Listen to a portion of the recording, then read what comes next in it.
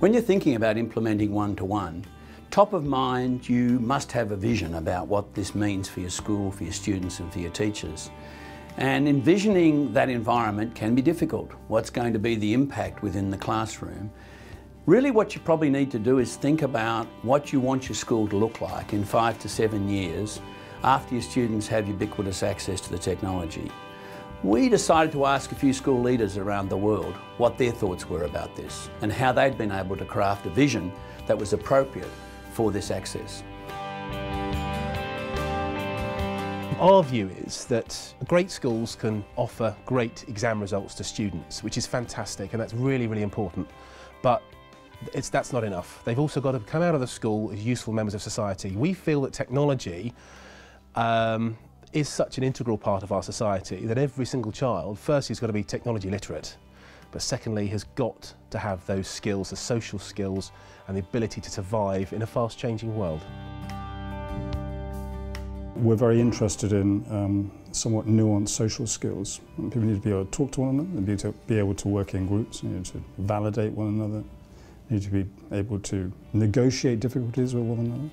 So schools actually need to think about the fact that non-cognitive skills drives academic performance. By personalized learning, we think very much knowing the single child and for each project putting up aims for the individual project which fits the child and the development of the child.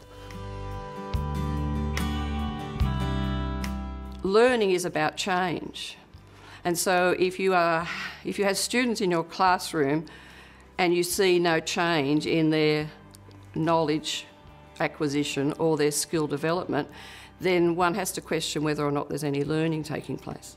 We see that we have a dynamic tool within the educational process that really expands the ability of the traditional classroom to a whole different idea, because now learning spaces are everywhere. You know, our mission says that we're going to successfully prepare all students for their future. It doesn't say we're going to successfully prepare some students or most students or just those students that come with certain, characteristics. And as you know, not all of our kids, get the minimum data requirements that we would want of a caring adult in their life, a safe place to live, a nutritious diet, and access to resources. And technology is one of those, and that's why this board and this district is really focused not just on equity, but equity and excellence.